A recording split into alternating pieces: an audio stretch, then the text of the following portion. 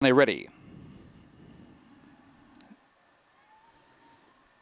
Racing, jumping quickly was Cat Huey, goes to the early lead. Cindy's Oliver comes across with Ripper Manu out wider. Getting checked there was Dinah Gavin, bumped with Desert Flyer, who went very wide, if you likes, at the rear of the field. Past the judge, and Cat Huey is the leader. Out by 2 lengths, the kennel mate Cindy's Oliver works into second. 2.5 lengths away was Ripper Manu, then followed by Dinah Gavin, if you like. Last of all was Desert Flyer along the back straight, and Cindy's Oliver looms up around the outside and hits the front. Going to second was Cat Huey, then followed by Ripper Manu as they swing onto the corner. Cindy's Oliver's nicely clear, starts to draw away from Cat Huey and Ripper Manu, and Cindy's Oliver wins by 3 lengths on Cat Huey. Third in Ripper Manu, a gap in the field to, if you like, Dinah Gavin, and Desert Flyer at the rear.